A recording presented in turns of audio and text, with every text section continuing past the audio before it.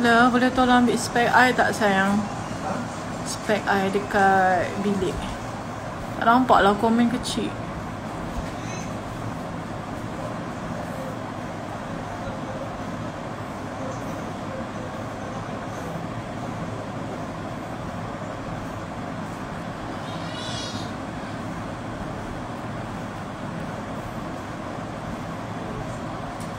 Thank you.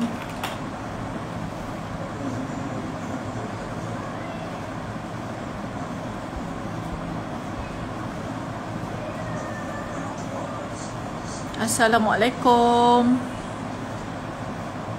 Hai, apa khabar Bunda?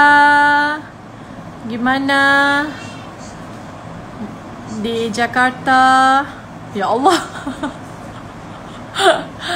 Hi sis. Hi sis. Stay safe Eira FMD. Same goes to you Bunda. Kangen sama keluarga di Jakarta.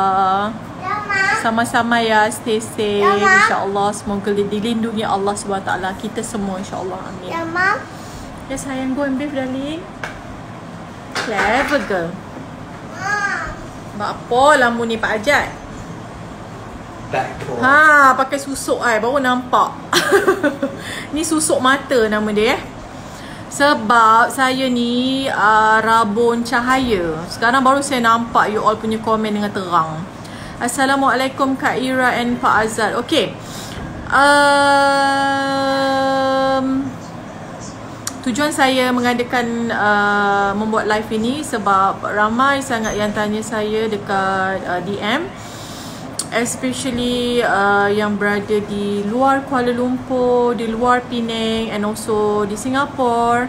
Jakarta masih belum kondusif. Semoga wabak COVID segera berakhir, amin. Kita mendoakan di seluruh dunia, di atas muka bumi Allah ni, semoga Allah melindungi, menjauhi dan yang penting menyembuhkan ya, memberi kesembuhan kepada mereka yang positif COVID. Itu yang paling utama.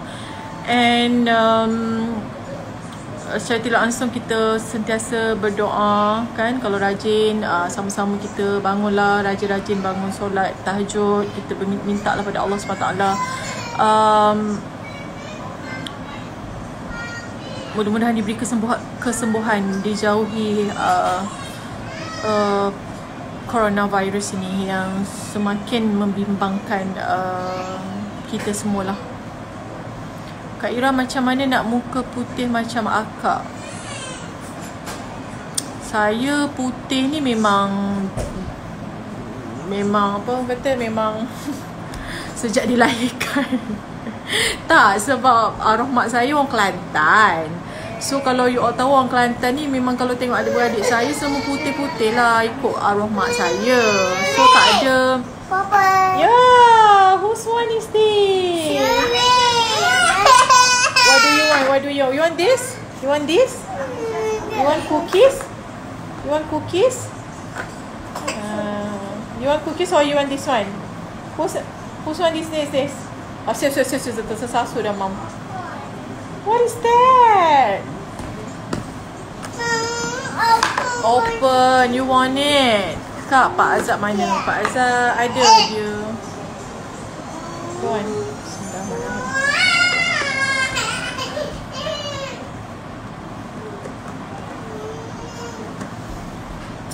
Daddy, Daddy, Daddy, Daddy yang Love, tolong buka cerita anak sayang. Tolong buka cerita anak Suri Ratu.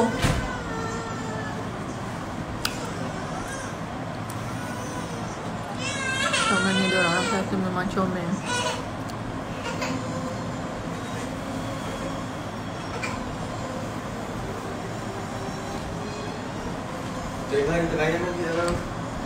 Lo buka lo. Tengok yang dia suka sayang. Yang ada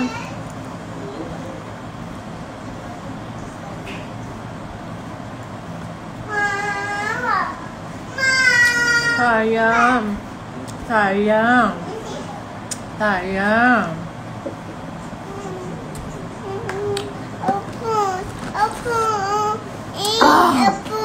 Petang minum Nescafe nyaman. Daddy, this is your Nescafe sayang. Apa kata kita sanggul rambut macam ni? Macam orang dalam pantang, nampak tak? Okey tak? Macam tu senang. Hai Ayi Saad. Ayi tu adalah saya punya peminat yang akan ikut saya ke mana-mana. Kalau dulu Jom Heboh sebelum saya kahwin, kat mana saya ada, Ayi tu pasti datang. And baru-baru ni pun dekat Carnival Harapan Kedah yang kita mengundang wali band dari Indonesia. Ayi tu dia buat macam maskot tau, comel-comel. Ada yang macam-macam lah, you just name it. Apa yang you all nak, Princess ke, Transformers ke, semua dia ada.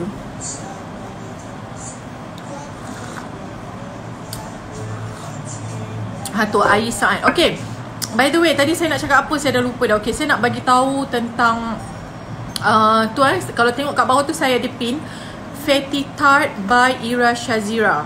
Okay, Fatty Tart tu sekarang ni saya tak boleh nak tunjuk sebab memang dah habis stok.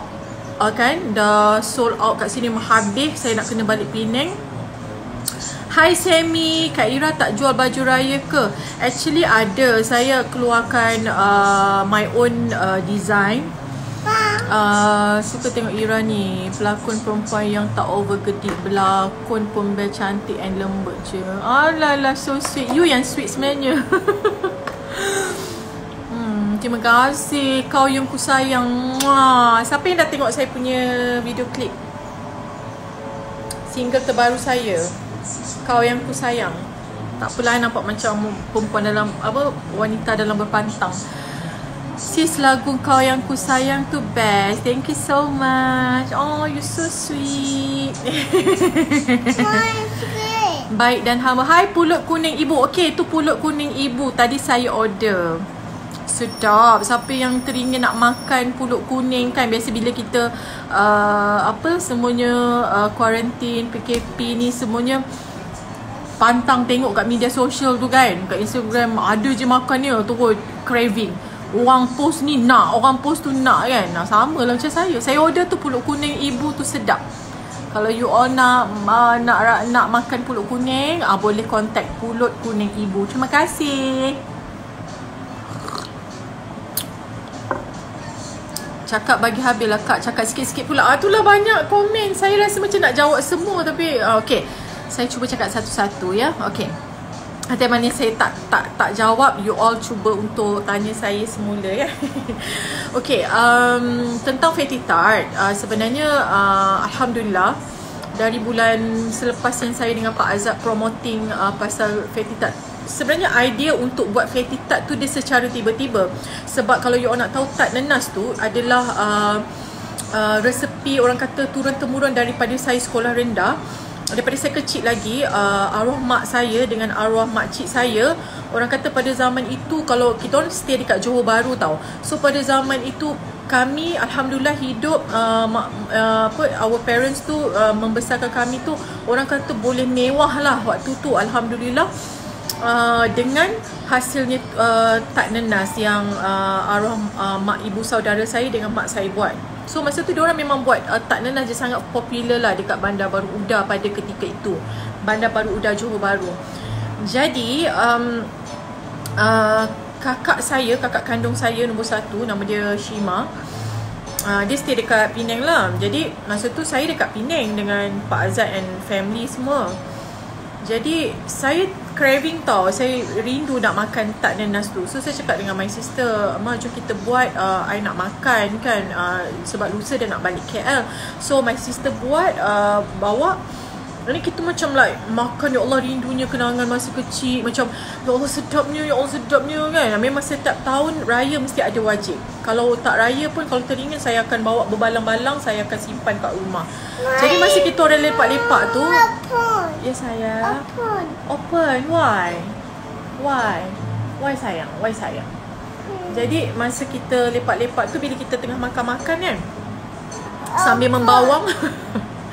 So masa tu kita macam kita been talking about isu semasa lah. Masa tu baru-baru COVID kan, coronavirus ni. Jadi kita kata rasanya bulan puasa ni kita tak buat apa-apa kot. Probably kita semua akan di quarantine, you know, macam tak boleh ada bazar dan sebagainya whatsoever. So kita nak buat apa, sebab setiap tahun itu tadi semi antara adik-adik yang tolong saya kan, waktu setiap tahun berniaga, saya ada come out dengan, kadang Pak Azad keluarkan dia punya, biasalah kan artis berniaga, ada yang keluarkan kurta, saya keluarkan saya punya own design baju dan sebagainya.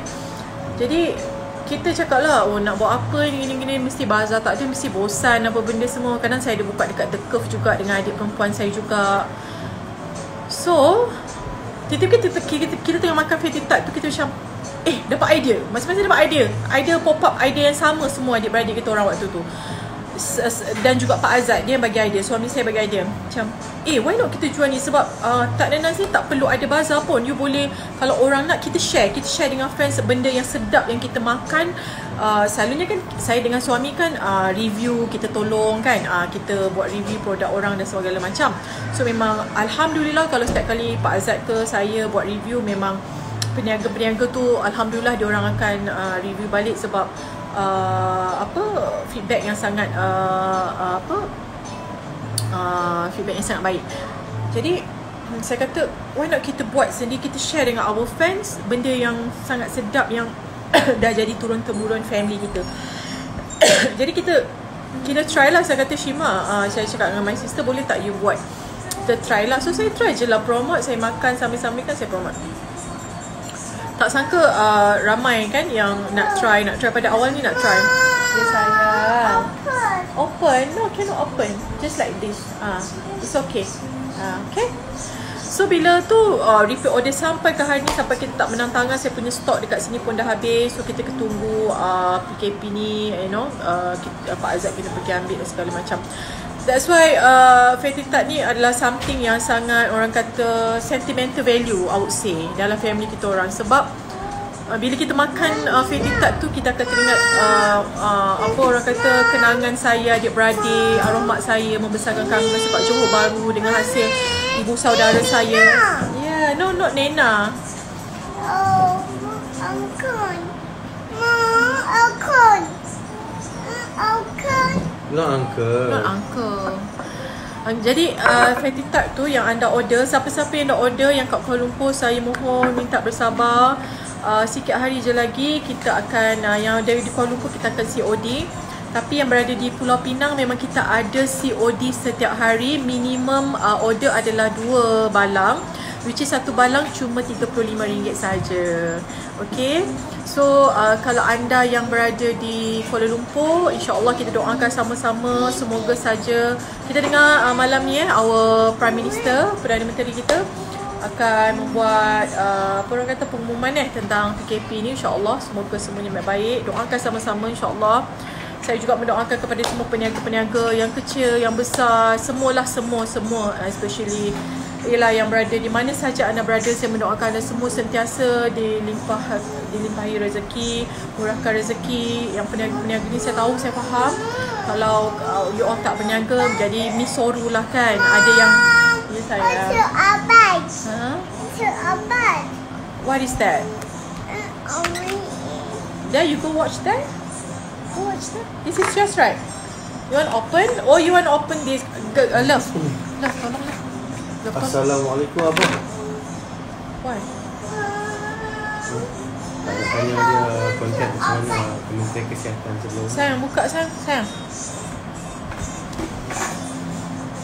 Dekat Kuantan ada tak fatty tart? Dekat Kuantan okay, kita buka juga pada ejen-ejen ya. Jadi saya nak kata kami boleh hantar ke luar Kuala Lumpur atau Pulau Pinang, memang secara jujurnya tak boleh lah, sebab bila kita hantar by post memang akan pecah kan.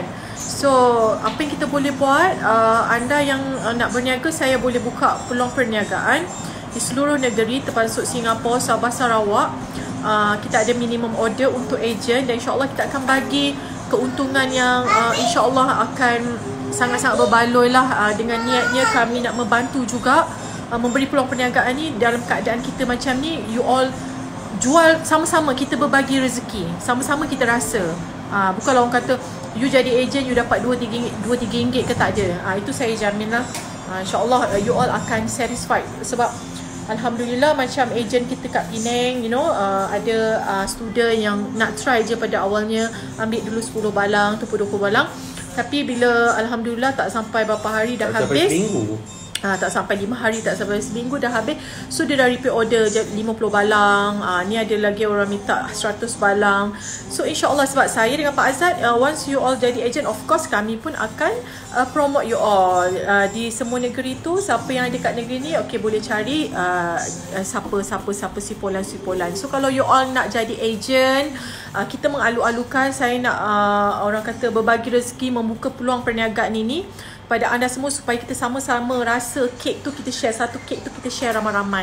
Apalagi dah keadaan sekarang kita nak berbulan puasa, nak hari Pasal raya. Ramadan pun insyaAllah takkan ada kan. Betul. So macam mana, kita pun kesian jugalah para peniaga. Betul. So kita sebagai artis ni, kita kena cari jalan juga tau macam mana nak membantu mereka. So salah satunya adalah benda-benda macam ni lah. Betul. Belanja sikit untuk Pak Azad. Apa lagi dah. Apa tu pakai tu sayang? Set ni. Yang ni. Yang ni kira lepas 2 minggu punya lockdown. Macam ni lah jadi dia. Nak dengar lawak Pak Azad sikit. Ya. Party கூட வந்து கிடப்பது இல்லப்போ அந்த COVID-19 வீட்டுக்கு கூடாதே. வீட்டுக்கு கூடாதே tu maksudnya jangan duduk rumah. Oh betul lah you cakap lah. Apa you ingat apa? You ingat you kan main taruh je. Main tabur je kan. Beritahu you. Apa ni? Yang ni anak saya yang kecil ni memang dia gila monyet. Saya tak faham. Lah anak saya ni dia gila monyet. Saya tak tahu kenapa. Yang ni dia nak monyet. Okay, sure. Kalau nak tidur, where's monkey? Where's monkey? Where's your monkey, anak? Anak, where's your monkey? Don't know? There. Say hi everyone. Hi everything. Hi everything. Hi everything. Hi everything. Hi everything. You okay now? You guys want to know what is the COVID-19? COVID-19. The COVID is 19 years old. What's that? Oh, anak dia ketawa. Danny, who is this and who is this? Tak layan mak. Tak layan sudah. Sabur minum Nescafe ya. Sorok nampak Pak Zat. Sorok nampak Pak Zat. Tak tahu nak buat apa. Tak tahu mesej dengan siapa. Buat bodoh je lah. Alah, comel. Itu adalah Suri Ratu, anak bongsu saya dengan Pak Azad. Saya cakap anak bongsu lah, tapi Pak Azad tu dia macam nak lagi kan. Tapi tengok kalau ada rezeki, insyaAllah. So, berbalik pada Fatty Tart. Jadi begitulah kalau anda semua yang sama-samalah kita berniaga kan. Kita buat satu benda yang yalah bosan-bosan ni pun alhamdulillah nasib baik datangnya idea waktu tu kan. Kalau tak saya pun macam tepu juga dengan Pak Azad ni nak buat apa. Kak tanya Pak Azad apa maksud bahu Bali love? Bahu Bali. Bahu Bali tu adalah bahu yang memikul. Betul tak? Bahu Bali senyum. Bahu Bali adalah nama dia. Macam saya lah. Apa tu Pak Azad? Macam apa itu Pak Azad. Jadi kalau anda tanya apa itu Bahu Bali adalah nama orang. Eira plan nak anak berapa? Saya plan, saya tidak ada plan sebenarnya. Tapi bagi saya, wow, monkey. Tapi 3 ni alhamdulillah saya dah okey, dah cukup dah. Tapi biasalah suami saya dia kalau boleh dia nak boy kan. Tapi saya tak kisah pun. Saya alhamdulillah sekarang dah okey. Fatty Tart tapi tak dapat delivery ke Sunway seberang Red Zone. Betul. Jadi harap bersabar. Cuma sekarang kita buka pre-order sebab kalau terlampau banyak sebab kita dah buka pre-order tau. Order sangat banyak. Jadi ada certain tu kita akan start tutup dah lah. Kita takkan tak boleh order dah kan. Jadi sekarang masih pre-order. Jadi anda semua boleh order lah sekarang. Buat pre-order dulu. Ya. boleh contact number yang saya pin kat bawah tu, Fatty Tart by Eira Syazira 01993930044. Okay?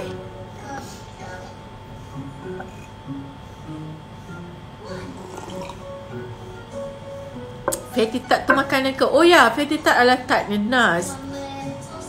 Dia tart nenas. Saya tak boleh tunjuk sebab dah habis stok, habis licin. Sampai saya nak makan pun saya craving, saya tengok je gambar. Bila boleh balik Penang ni ambil tart? Sebab kita produce dekat Penang, HQ kita kat Penang.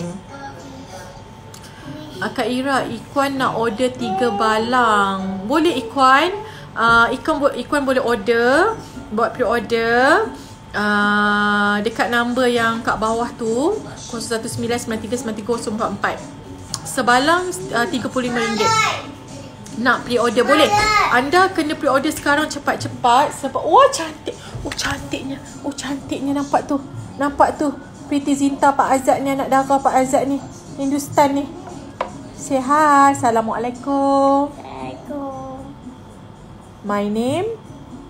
What is your name?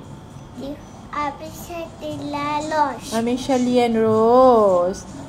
What is your favorite? Who is your God? No, who is your God?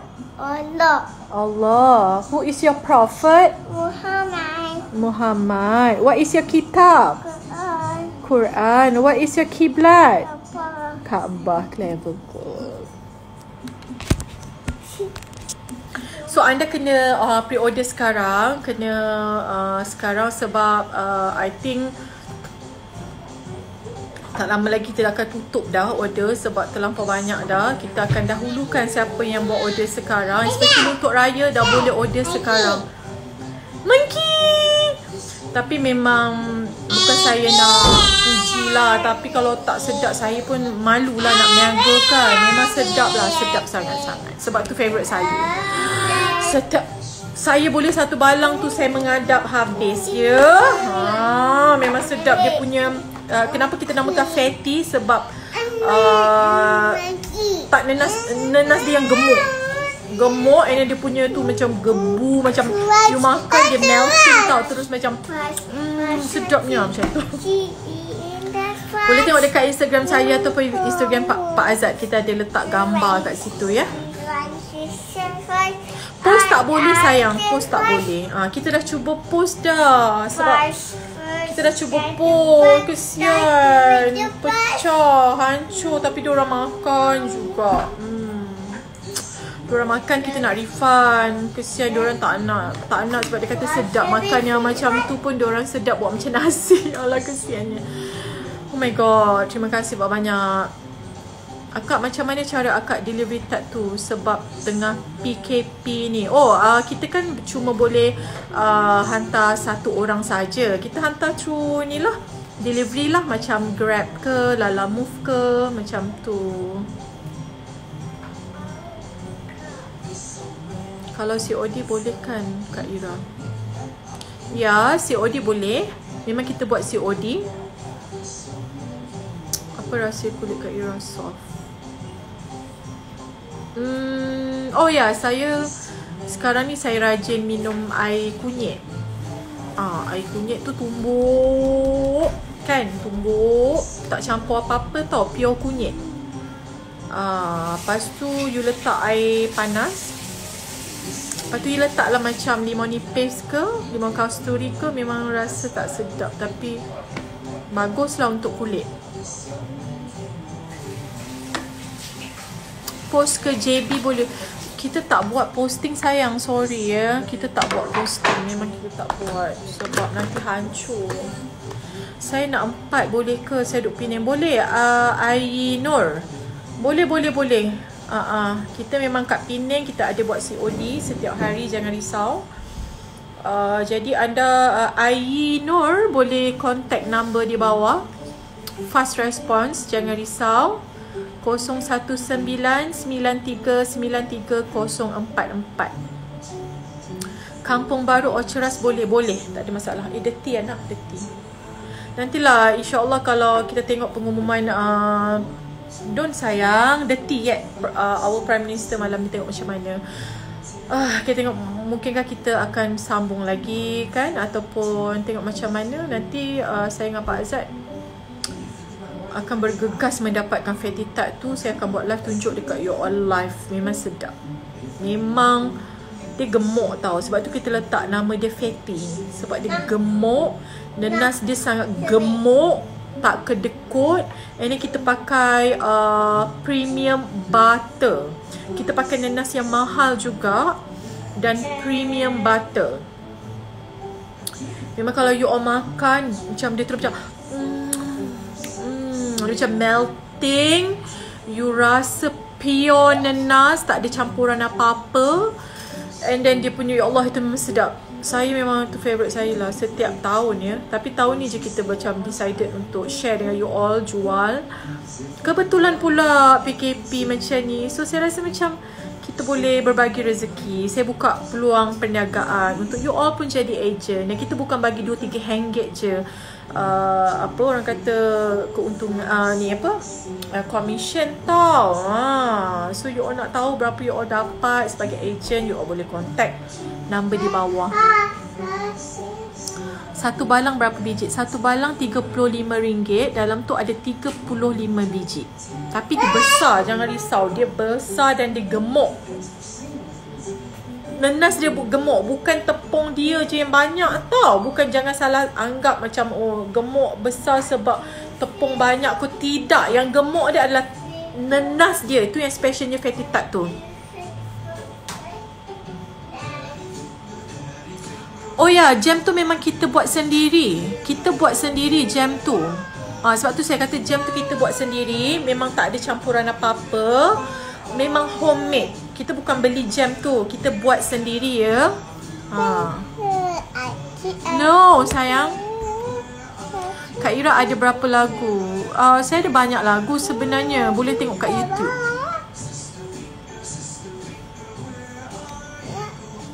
Dan lagu baru saya baru release adalah Girl, don't disturb mom, I said. Dan lagu terbaru saya berjudul Kau Yang Ku Sayang. Dia berentak kalau untuk di Malaysia ni something yang baru lah, iaitu Koplo remix ya sayang.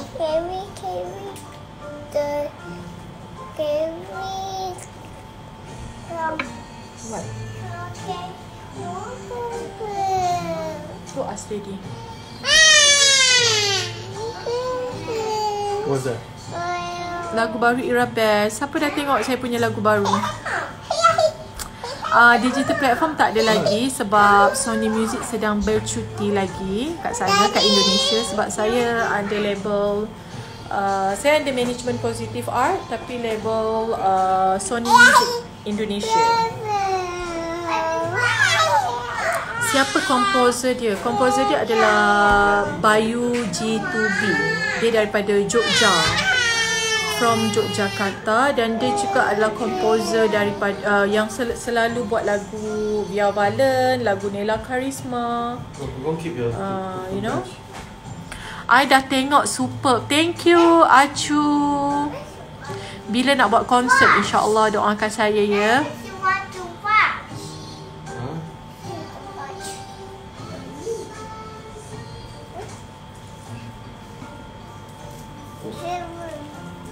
Mina dah boleh goreng ayam. Ini sudah 6:30.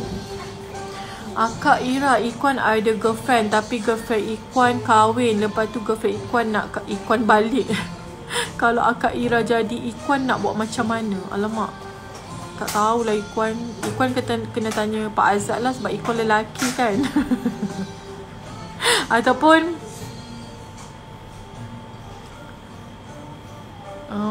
tak boleh, dia dah kahwin, berdosa cakap dengan dia. Akak sebut nama saya. Hi Emilia Ayi. I like you Ira, you are beautiful. Thank you Lisa Muaz. Kak Ira, mana Pak Azad? Ni Pak Azad depan saya. Dia dengan anak dia. Stay at home, stay safe and take care. Thank you Azhar. Lagu Thailand boleh nyanyi. Lagu Thailand tak boleh. COD Bukit Jalil boleh. Boleh. Maki. Kat tak gulung ke tak cetak. Kita tak yang zaman dulu color tu kan. Yang tradisi tu yang bulat. Bulat atas dia ada nenas tu. Saya suka macam tu. Rasa macam zaman-zaman dulu kan.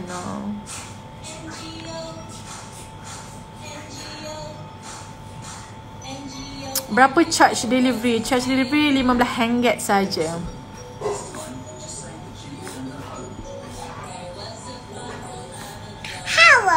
Hello.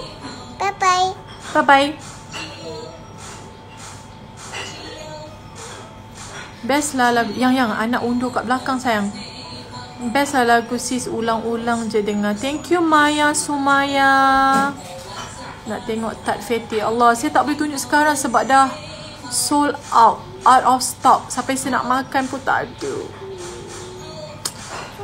Saya rindulah Fatty Tat tu. Memang sedap. Dia macam, ya Allah, teringat-ingat tau sebenarnya. Bukan saya nak puji tau. Memang betul. Sebab tu saya jual. Saya nak you all rasa kesedapan Tat itu.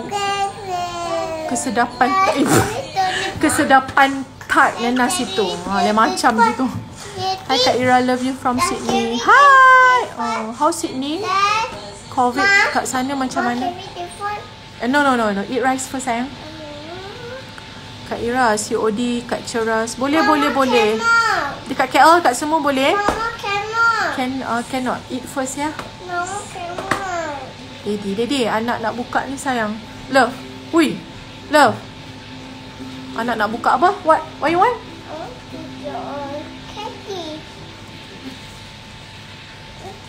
Which one?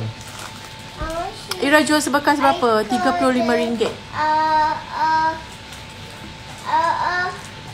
Baby John lah. Assalamualaikum adik. Kirim salam dengan Pak Azad. Rindu lawak-lawak dia. InsyaAllah Kak. Wow. Ramai kata Kak saya muka sama dengan Kak Eira dulu lama saya free hair. Ya ke? Ada minimum order. Minimum order 2 balang. Minimum order 2 balang. Eira ada open jadi agent. Yes. Kita memang buka. Siapa yang macam saya kata tadi, kita buka peluang perniagaan untuk siapa yang nak jadi agent. Boleh contact number kat bawah tu ya. Ya, ada Daddy. Wow, this is different. Right. No, eat rice first baby.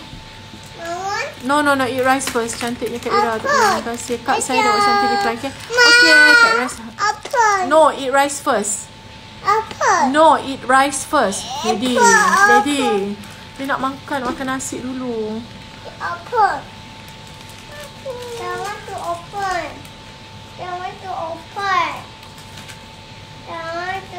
Keringan pula rasanya.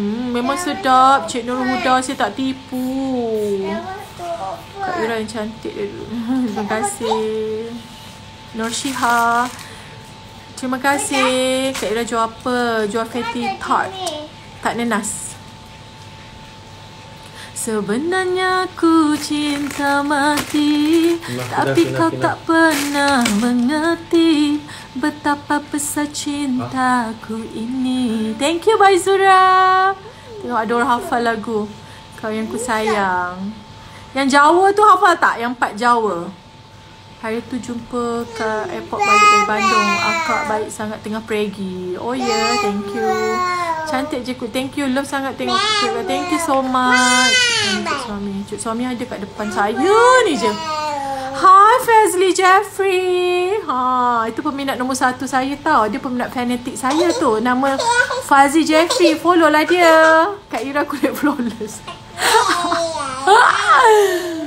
Tu adik ipar saya. Adik Pak Azad. Dia suka carut saya. Adik ejen dekat Sabah. Dekat Sabah tak ada lagi. So kita sekarang tengah cari Sabah, Sarawak dengan Singapura. Cepat-cepat. Siapa cepat dia dapat. Kita tak buka banyak tau, kita pilih.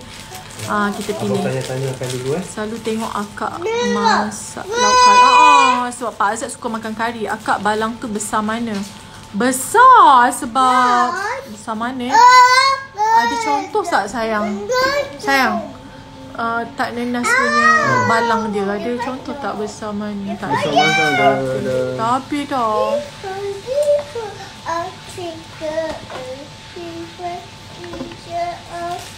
Kenapa ya orang perempuan dah kahwin lagi cantik? Sebab tak tahulah. Sebab suami duk bagi servis baik.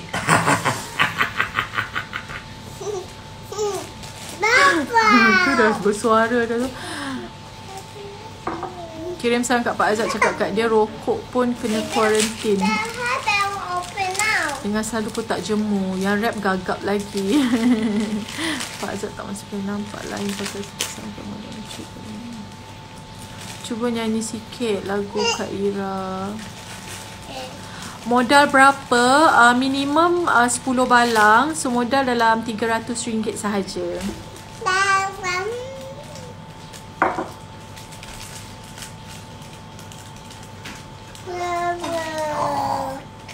Kredit card tu dalam dia ada 35.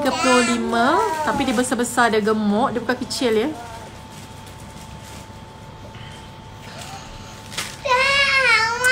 $1,487 pesakit COVID seluruh telah sembuh. Alhamdulillah. Ejen Negeri 9 lagi ada lagi tak? Belum Eira Momoy. Negeri 9 pun kita sebenarnya saya pada awalnya bukan plan nak berniaga. Tu yang macam tak terfikir kan macam saya cakap tadi. Tapi bila seronok pula kan, ramai yang ambil repeat order. Wow, saya rasa macam bestnya buat saya meniaga pun sebelum ni buat baju ke apa kan. So bila buat kuih ni macam best pula. And then kita share benda yang kita suka, benda yang betul-betul. It's not produk yang macam skincare ke, you know, macam orang tanya ke Eira betul ke bagus yang you makan tu atau you know, tapi ini tak nenas turun-temurun resepi daripada arwah nenek saya, makcik saya, mak saya, arwah mak saya. Dia simple je, dia simple. Dia masuk dalam perut, cukup time dia berak lah.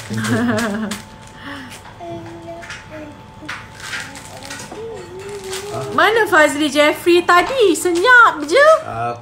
Takut I carut lah tu. Pak Azad mana? Fish virus. Daddy, Fish virus tanya. Fish, mana Datuk? Fish, jom kita live IG. Apa Datuk? Join live. Mana Datuk? Datuk Fish virus. Mana Elmi, jom kita live. Pak Azad. Woi. Hey, what's wrong with you? Itulah dia makan banyak sangat. Girl, I said eat rice first, right? Anak. Mamu Azab Paki tu apa? Apa Datuk? Daddy, Kak Eira belakang ada potret. Potret. What is that? Ayo. Oh my god, the tea already. Nina. Habis. Aduh, dia nak makan nasi. Wait. Jadi, tapi tak lagi lah bawa makan coklat jam 7 lah.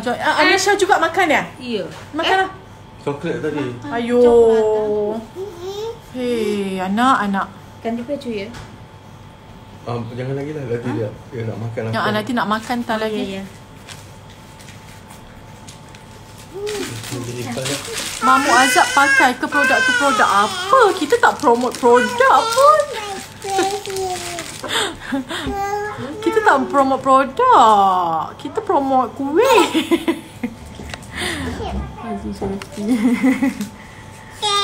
Kenapa tak kasih dia makan nasi? Nak kasih tapi dia dah ambil coklat. Kak suka banget lagu dangdut. Salam dari Indonesia. Baby Joy, Baby Joy ni. Potret tu macam hidup. Senyum je dekat saya. Tu Fish virus ni. Kau salah. Kau lah salah Fish. Orang tak jual produk. Orang cakap pasal tak nenas. Datuk, apa ni? Tat.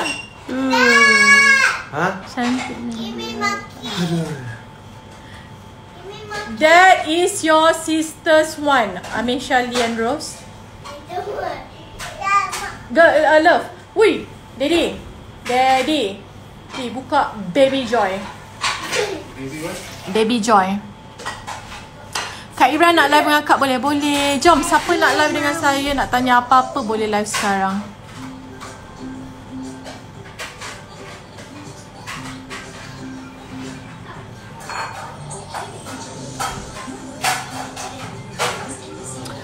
Kak Eira nak cakap hi je. Hi Nana, event planner.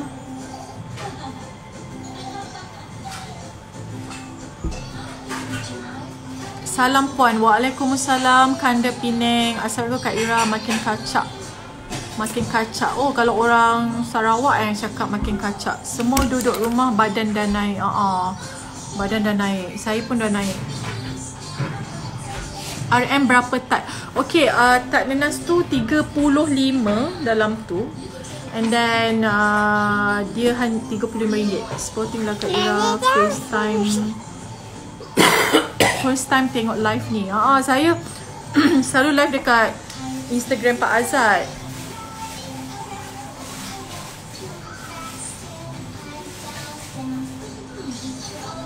Kak Eira jual kuih apa? Saya jual patty tart.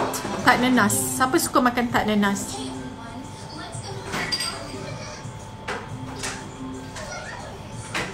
Salam dari orang Sarawak. Hai Sarawak. Angin hidup, angin galaban. Angin hidup, angin galaban. Yang tu kau cakap tu kau gelabah ni. Kak Eira di Malaysia, nanti Kak Eira pergi Indonesia. Kau kenapa Abang si Jeffrey? Sibuk je. Main sini. Datang sini boy. Dia keluar. Tat nenas. Tat ni memang sesuai masa PKP. Sebab boleh sembang-sembang malam dengan bini. Yang Fiz Fire tu cakap kat Yudi. Tat nenas ni memang sesuai masa PKP. Sebab boleh sembang-sembang malam dengan bini. Bodoh. Astaghfirullah. Monyet lah Fiz ni. Saya suka tat nenas. Suka tengok akak berlakon. Saya dah lama tak berlakon.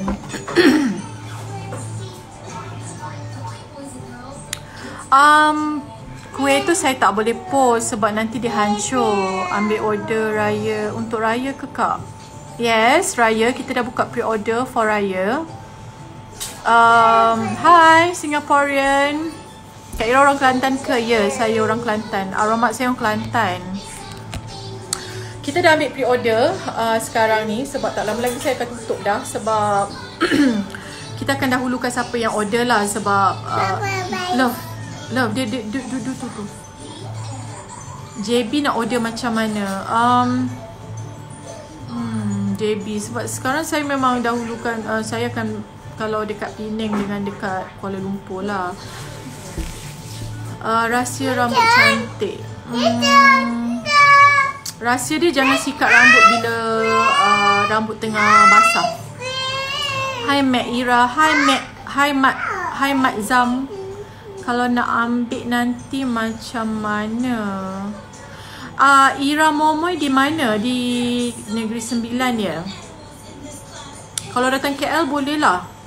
Kita boleh COD. Runner kita akan hantar. Kalau dekat Penang dengan dekat KL kita ada runner. So macam dekat KL kita kena tunggu sampai habis PKP ni. Kalau dekat Penang anytime. Kita dah ada agent yang akan COD hari-hari. Akak tak macam orang Kelantan pun. Orang Kelantan macam mana? Ada nak beza Saya Kelantan lah. Arwah mak saya orang Kelantan. Bapak saya orang Selangor. Saya lahir kat Kuala Lumpur. Tapi darah saya tu banyak ke arah arwah mak saya. Original pelakon macam primadonna Eira Syazira. Kalau berlakon lagi best. Suka tengok Kak Eira. Thank you so much. COD Sungai Buloh boleh. Boleh, kita ada runner, jangan risau. Dekat KL boleh. Dekat mana-mana pun kita boleh hantar. Kak Eira bagi nasihat orang masih degil keluar rumah. Daddy bagi nasihat orang yang degil keluar rumah. Bagi nasihat pada orang yang degil keluar rumah lagi. Teruskanlah kedegilan anda. teruskan kedegilan anda. Ya, semoga anda dapat COVID. Itulah. Janganlah doa macam tu. Habis nak cakap macam mana yang orang yang degil ni? Janganlah doa tak baik. Kalau orang tu kena bertambah orang kena COVID, nanti kan lagi ramai. Kita pun tak boleh nak keluar ni. Oh, so doa elok lah. Marah pula kat dia. So saya harap yang mana keluar tu anda U-turn balik. Nak dengar kecek Kelantan ambo bongwe membalik tipu gak dagang membuat silola cekwe. Benar lah kau. Wasam lah. Daddy jangan kacau. I terus nyanyi Mak Yong. No, Why you like to disturb people lah? I terus nyanyi lagu Mak Yong. Maksudnya saya orang Kelantan tau. Saya keluar tadi pergi cari apa? Esen vanilla Pak Azad. Puan cari merata esen vanilla. Ramai orang duk buat kek. Yelah sebab dah nak raya kan. Saya pun cari barang-barang nak buat kek. Sebab saya nak buat kek, marble cake. Resepi mak mertua saya sedap. Anak-anak saya suka makan marble cake. Pak Azad tengah buat apa? Yang ramai orang tanya you duduk sini lah. Hai Kak Eira, seronok tengok sweet couple. Makin cantik lah Kak Eira. Salam dekat Pak Azad. Salam Ifa dan Langkawi. Hai Ifa. Orang Langkawi, saya suka pergi Langkawi. Rindu pergi Langkawi kan. Tanya Ifa Razia sihat? Siapa? Razia. Ifa, Razia sihat tak? Pak Azad kirim salam. Tengoklah apa jadi dengan rambut saya. Tak keluar rumah. Dan nampak macam safe. Habis kat dalam rumah bukan ada tempat gunting rambut. Yelah, sikat. Daddy, Baby Joy. Bukalah Baby Joy kat anak. Baby Joy. Mana nak pergi ni? Sini ke sini? Pak Azad tak jadi awet India ke? Pak Azad dia panggil Pak Azad. Pak Azad. Anak dia panggil Azad. Ya. Azad. Ya. Rambut I macam ingat N tak? N ingat. Hi N, how are you? Pak Azad tengok anak dia panggil. Pak Azad. Ya. Baby try. Rambut I macam apa? UEG ya? Tante harus tanya kemana hilang tujuanku. Apa ni? Makin rimbai, makin ganas sebab Eira ni. Ya. Pak Azad. Anak panggil. Ya, darling. Why? Okay. Aduh, tell me. Ya. Baby Tron, okay. You tak layan dia. Azad. Macam tuan rumah tu je. Azad. Mana? Ada orang Cina tau. Masa Azad belum kahwin. Dia cerita kat saya. Biasalah duduk bujang kan. Tak ada duit. Belum jadi artis lagi waktu tu. Lepas tu tak bayar duit sewa rumah. You want Baby John? Lepas tu orang Cina tu dia ada kat dalam rumah. So dia kunci sebab orang Cina tu datang nak kutip hutang lah sewa rumah dia kan. Lepas tu orang Cina tu panggil Azad. Tapi Azad dekat dalam rumah. Azad diam je sebab tak ada duit nak bayar sewa rumah. Kan sayang? Dan tuan sewa rumah you tu dia. Kau tak harus tanya kemana hilang tujuanku. Ya, saya tak mau gunting rambut nak buat macam. Style apalah. Kan? Tak tahu lah kan. Macam mamak Jepun lah. Mamak Jepun? Macam pelik kan. Macam K-pop Jepun. K-pop. Macam K-pop Jepun lah. ni macam K-pop bukan K-pop. Cakaplah India. Alah, semua orang kau tengok Pak Azad mesti suruh cakap India. Kenapa Apalah, tengok that's why I tell Indians the blood in Indian bloods are always good, are always fresh. Kenapa? Tak payahlah komen tu naik ke atas. Orang nak tengok komen ke bawah. Tapi yang ke atas tak payah baca lah. Nanti lagi banyak Tengok kat bawah. Tengok macam ni. Dia kalau buat live dia suka naik atas. Tak apalah. Padahal I dah jawab dah komen kat atas tu lah. Kenapa tak panggil abah ke ayah? Abah kau. Tak. So macam ni. Bapak mentua saya panggil abah. Tadi tutup kipas kenapa? Sebab panas. Kena tumbuk orang gila di sebelah. Kepak pula dah. Awak rambut Azad tu, muka Pak Azad. Yes. Girl. Kau seharusnya. Oh, kakak still sleeping. Ayuh. What did I told you? It's okay, dia takut Daddy marah. It's okay. Dia takut Daddy marah dia. What did I told you? What did I told you just now? Where's your monkey? What did I told you? Where's your monkey? I don't care. I don't want to know where's your monkey. What did I told you just now? What did I told you? You have eaten a lot, right? Huh? Pak Azad! Pak Azad!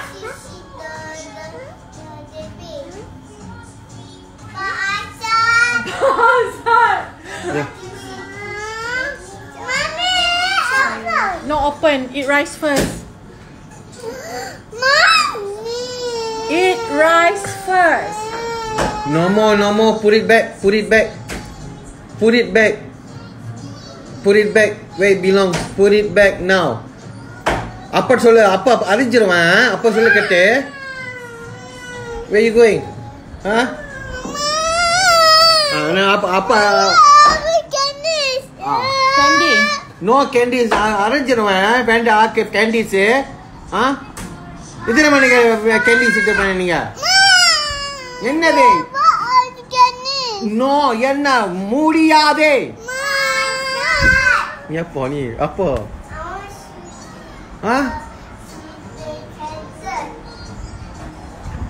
Hello, you. Where you?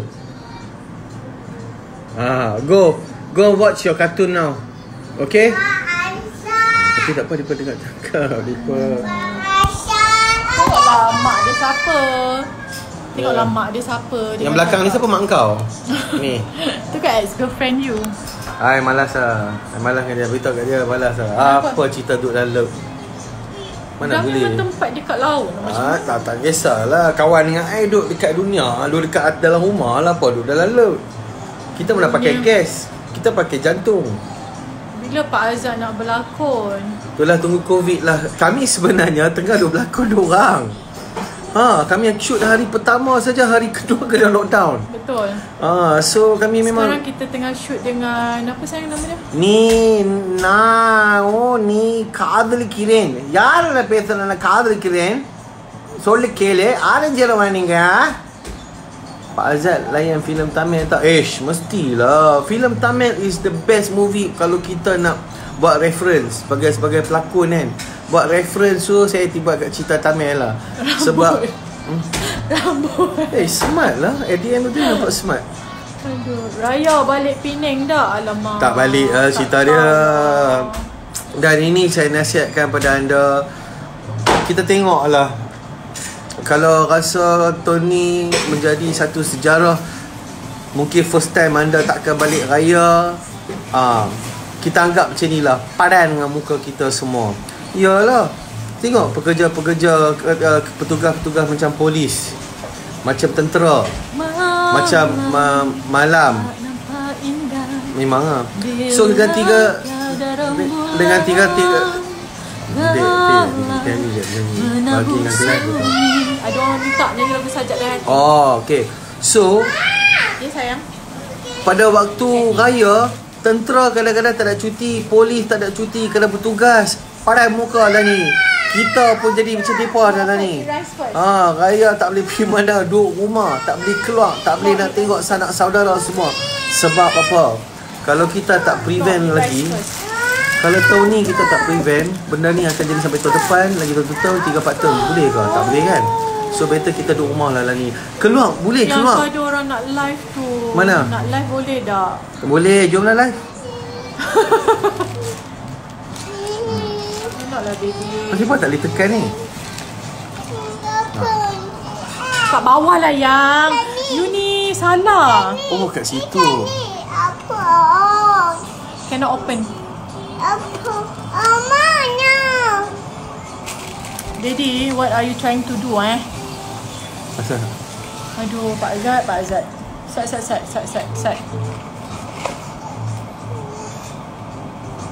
Macam mana? Tak boleh lah, tak boleh buka. Pasal apa? Tak tahu. Memang kita tak boleh live lah. Pasal apa orang tak boleh live dengan kita? Boleh, sepatutnya boleh. Habis pasal apa? Tak, Mami. Okay, try this one, view. tak boleh, dia kena ada colour, dia kena ada Gambar. Ikuan FC kat Eira, tempat Ikuan 7-Eleven, Maidin, banyak roti habis. Alamak. Apa? Macam Pak Azad jual roti ke tak? Saya ingat saya lepas ni nak jual roti. Kenapa report dekat Pak Azad Ikuan? Tak apa, lain clear. Beritahu semua kat persatu harap roti semua relax. No candy! How many times I need to tell you? Eat rice first!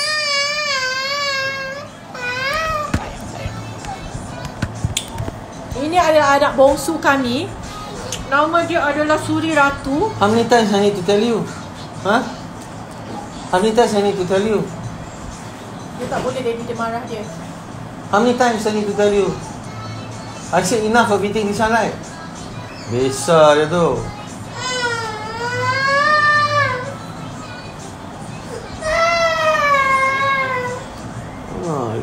Manja juga, tapi tak boleh manja selalu.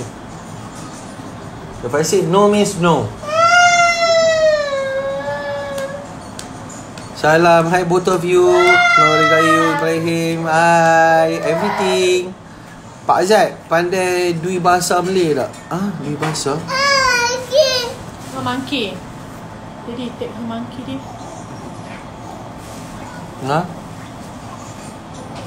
Monkey? Monkey.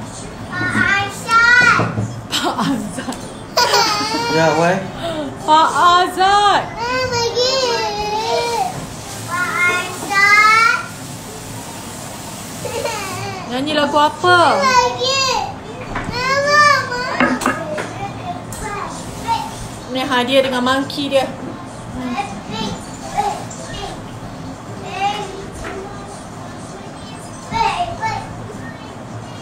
Bekengnya Pak Azad.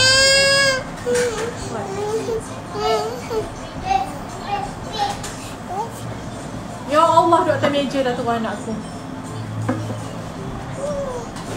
Which one? Which one? Hi, say hi everyone. Suri Ratu's here.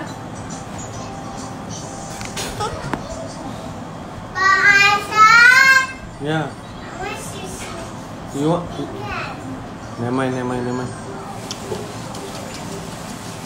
Lagu Kau Yang Ku Sayang, yang nyanyi, yang mesti nyanyi. Cintaku hanya untuk dirimu,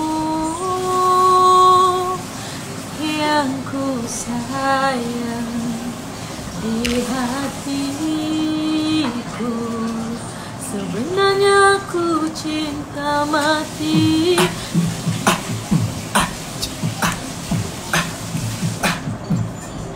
Tapi kau tak pernah mengerti betapa besar cintaku ini. Tak, cepat macam mana? So tak ni ada ramai agent tak? Ira hanya minum air kosong atau ada juga minum air manis. Okey. Saya banyakkan minum air kosong, tapi air manis pun saya minum. Contoh kalau saya setiap hari kena minum kopi. Tapi kalau gula, saya ada gula khas. Gula saya beli kat Jakarta.